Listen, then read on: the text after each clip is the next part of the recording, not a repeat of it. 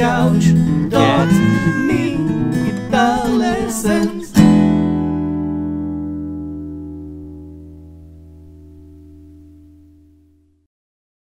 Hey there, Licknriffers! Welcome back to yet another awesome guitar lesson here on Licknriff, in which I want to address those among you who still believe that blues is simple. And we guitar players, we tend to make that mistaken assumption that blues is simple because that's the way we're taught the blues. We're taught the blues as a simple way to learn guitar, as a simple way to play what's actually a very, very complicated musical construction. So in this video, I aim to completely blow your minds out of proportion because the blues is anything but simple. The blues is actually one of the most complicated musical constructions that you can think of because it's a perfect merger between minor and major. When you're playing the blues, you're playing minor and major at the same time. And if you're not a jazz player, then maybe you've heard people say that jazz is actually an extension of the blues. And that's true. Even if you can't hear it yet, jazz actually take the complexity, the jazz theorists, the jazz players of old, if you will, took the complexity of the blues and expanded on it. The jazz is actually, you can call it classical blues, if you want. It's blues, but with a lot more than just 3 basic chords. But let's go back to the beginning, okay? We're taught the blues in a very, very, very simple way. And the blues is it's a genre that is simple to play, but you rarely think of what gives it the special sound. And I gave you the answer at the beginning. Now let me show you what it means. Okay, let's take blues in A. We have 3 chords, right? We have A7, we have D7, we have E7, right? 3 chords. Now you can complicate it. You can add a 6-2-5-1 move at the end if you want. I have lessons for that. You can add turnarounds, which are basically 6-2-5-1 moves just without the chord, without the full chord. Never mind that. Let's stay with this simple progression. We have A7, then it goes to D7, then back to A7, then to D7 again, and then you have E7, then it goes back to D7, and then A7 again, and then the chord turnaround would be the E7 again, leading you back to A7. Now, the warning sign that this isn't a simple construction would be the 7. All chords are 7th chords. All chords here are dominant chords, and dominant chords are chords with tension.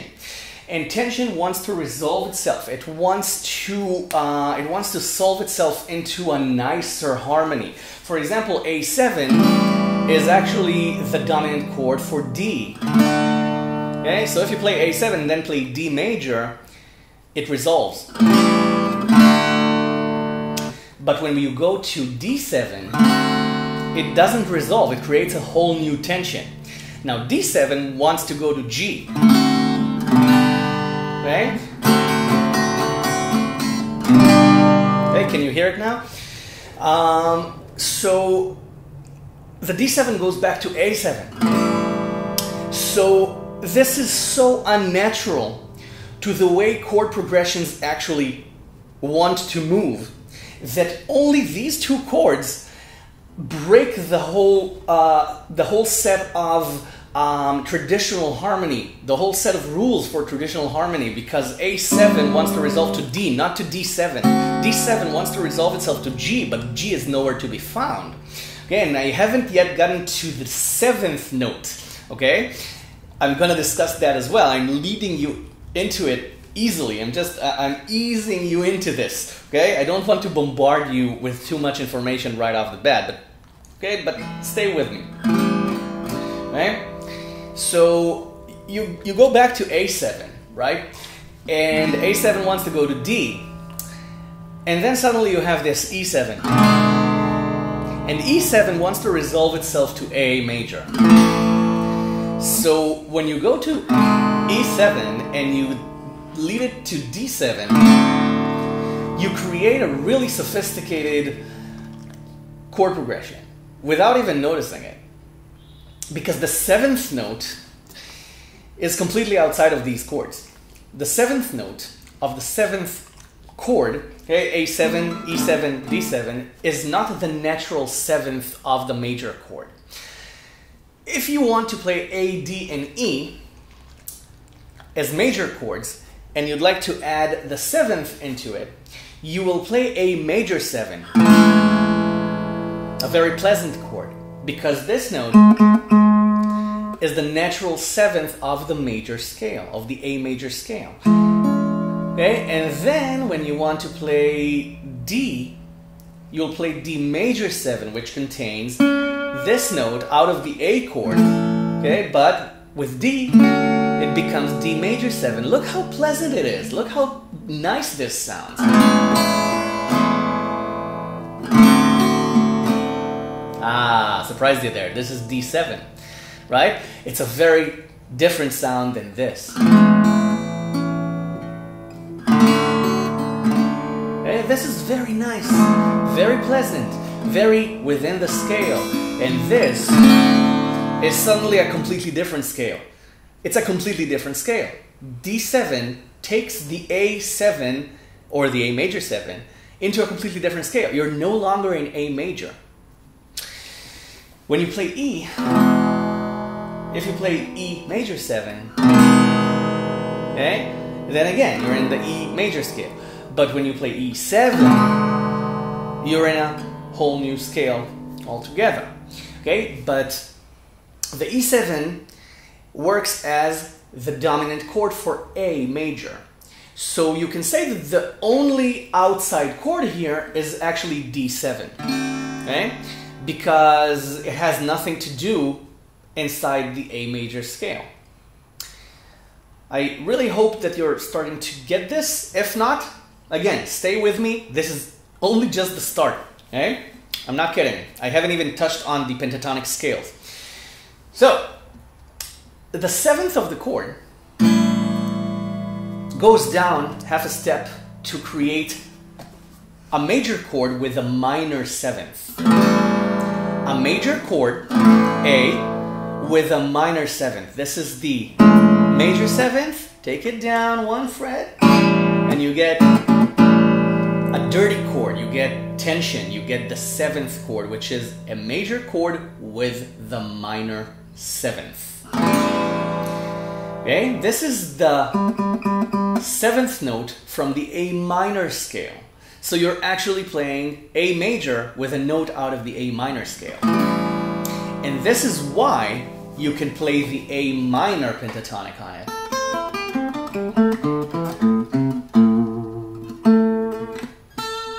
Okay? Because it's a major chord, but you're playing it with a minor harmony.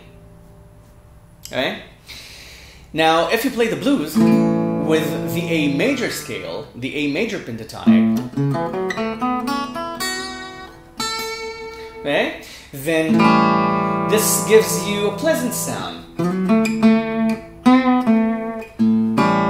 Okay? And then only the seventh works as a sort of a modifier to the chord. But then when you go to D7, all hell breaks loose, because again, you're not supposed to play A minor or major on this. You're not supposed to play... You're not supposed to play... You're supposed to be playing D. You're supposed to be playing D minor. You're supposed to be playing... Okay? Okay, you're supposed to be playing the D minor pentatonic. And some people do. Okay, that's another way to improvise over the D7th chord there. But most people just stay on the minor pentatonic. Okay, if you actually do play the major pentatonic on the blues, then kudos. Okay, hats off to you. Most people stay on the minor their whole lives, and they don't even know that they can do so much more than that. Yeah, that's right. Yeah, he likes to play simple blues. He doesn't like sophisticated blues. So, what happens when you go to E7? When you go to E7, it's the same thing. You can play the E. You can play the E pentatonic, the E minor pentatonic. And here's the kicker. You can also play the E major pentatonic.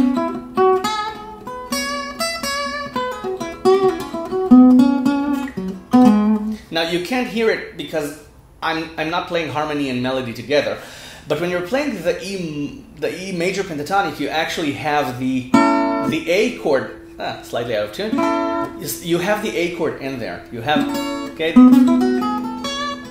you have the framework for A major. So you see, this is already complicated, but let me complicate it even more for you. You probably heard about the blue note, right? When you play the A minor pentatonic, okay, you have this, okay,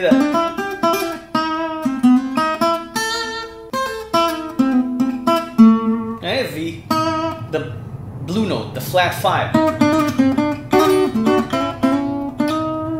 okay, this note. So the flat 5, okay, actually makes this also diminished.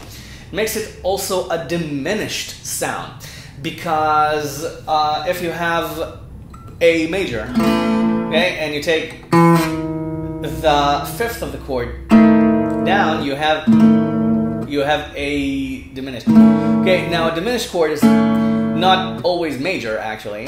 It's minor most of the time. Okay, but let's forget about that for a second. That's not what I'm going for. I'm going for the diminished sound inside the blues.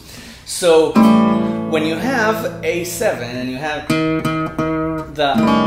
the diminished sound, you can actually play the diminished scale, okay, inside the blues. And you can do it with every one of these chords. You can play a diminished scale over the D7. Okay? You can play a diminished scale over A. Okay, as I showed you, and you have to go back to the pentatonic. Obviously, you have to resolve it somehow. Okay, and then you're back to the pentatonic. That's more about improvisation, but I'm talking theory here. Okay, so on E, okay, you also have, okay, you have the you have a diminished option there, because the 7th chord is also part of the diminished 7 chord. I'm not gonna go there. I just want you to listen to it.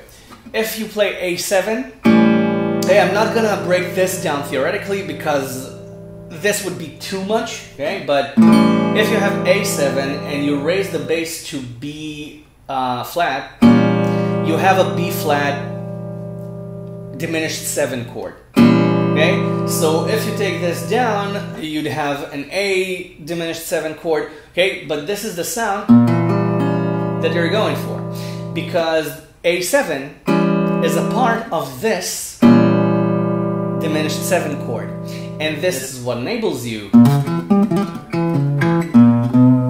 okay, to solo over a diminished scale as well within the blues. So let's go back to major for a second. You can merge the minor and major scales together, and that's actually the simplest way to play sophisticated blues without knowing your way around the neck. So the merged minor and major scales would be something around the Dorian scale, which is this. Okay? And you can add the blue note as well, so you'll have, okay, and you can add the major third of A. Hey, don't worry, I'm going to break it down. I just want you to listen first. So, okay? And this is kind of like the full scale that you can use around the blues on A without going all over the neck. So you have the A minor scale, so you have 8, 7, 5 on the first rank. Okay, now if you're daring, you can play the major 7th as well on 4, so you can do, okay, And you can do the same thing on the second string because, okay, the 7 there is the major note of D. Okay, so okay, you have this. And then you can do 5-4 because 4 is the flat 5. So you have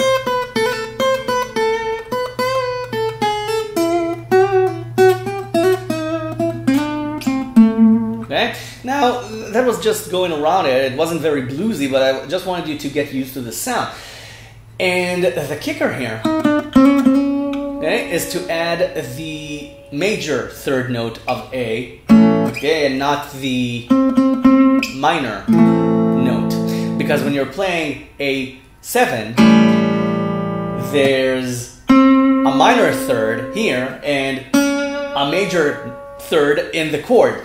So you can solo with it as well. So you can add 6 on the third string. So then you actually have from 8 to 4 because 4 is inside the minor scale. So you have,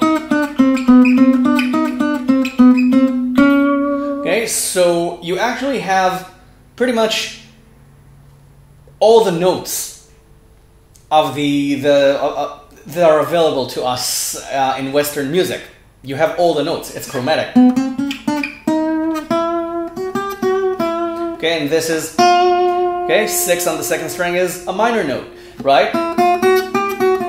Okay, so you have this. Okay, now what about 6 on the first string, you ask? You can use that as well if you want. Okay, you can use it. You can use it. It's an outside note. And I was wondering, I was debating myself throughout this whole lesson whether I want to talk about outside notes. I'm not, but I will give you this tip. Okay? Because you have 3 different scales here, okay, for the 3 different chords. You actually have 6 different scales because they're both minor and major, right? So that means that you can pretty much do whatever you want. So you can move, okay, this is how you get the outside sound, but that's for another lesson. You can move the pentatonic scale without all these additions, just the pentatonic scale.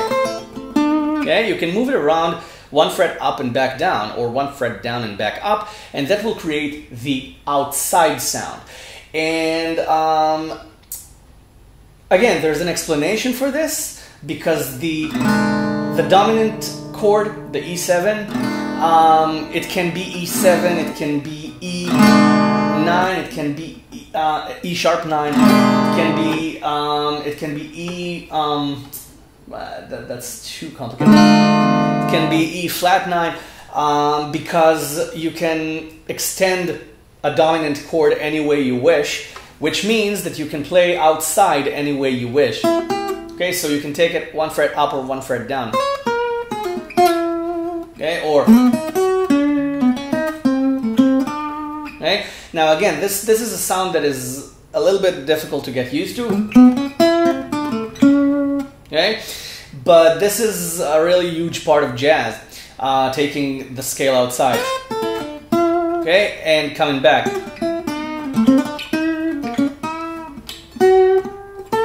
Okay, and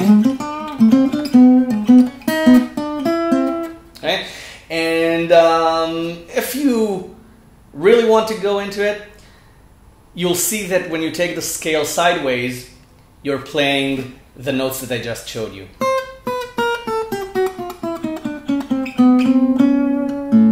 Because you're playing all the notes. So if you still think that the blues is simple, I'm sorry, I did my best. So I will see you in the next lesson. Thank you very much for watching. Subscribe to the channel if you haven't already. Bye for now. Enjoy.